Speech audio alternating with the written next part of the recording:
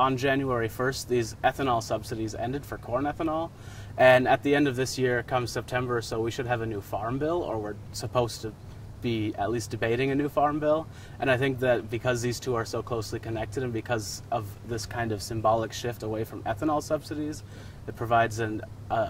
easy way to shift towards a greater decrease in subsidization. I haven't really had a chance to write about ethanol or farming at all because it's not really a focus we have here on campus, but I thought that the class really provided an opportunity for where I could focus on something that was personal to me, but also something that was probably of a pretty big interest to the rest of the population.